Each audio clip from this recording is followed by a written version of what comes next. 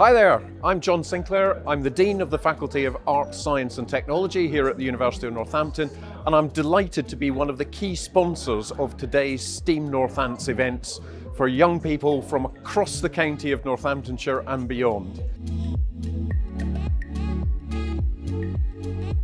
We've got an absolutely wonderful buzz on campus this morning. We're delighted to welcome over 2,500 young people and their teachers to the campus here at Waterside today, and they'll be experiencing subjects as diverse as logistics, photography, engineering, gaming, leather technology, and much, much more. It's an absolutely brilliant day. There's a wonderful buzz on campus. It really is one of the highlights of the year.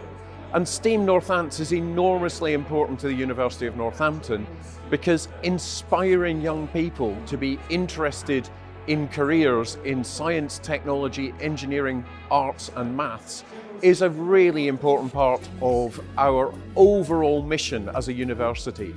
We always say that we're here to transform lives and inspire change.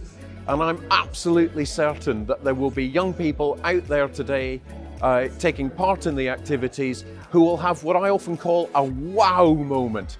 That instance where something really grabs your attention, so where something really, really interesting makes you go, I need to know more about that. It happened to me when I was about 9, and that led to my career in long-term climate change and particularly an interest in glaciers and sea level change. And I'm sure it will be happening to hundreds of young people today. On behalf of my faculty, we are the Faculty of Arts, Science and Technology. So bringing the arts and the creative subjects in alongside STEM subjects is really, really vital for us, because creativity is crucial to science and technology, and so much technology and underpinning science is of critical value to the arts. So it's just a fabulous day, a great celebration of STEAM, and I hope everyone has thoroughly enjoyed it.